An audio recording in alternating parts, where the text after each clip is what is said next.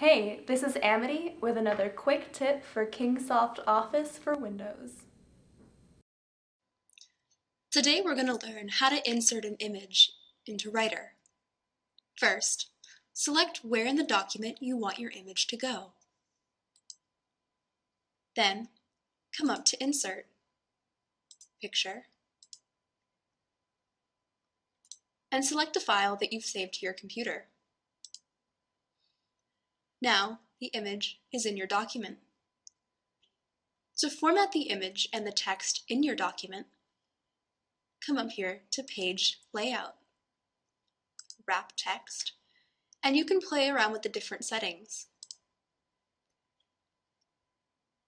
You can also resize your image by dragging it like so.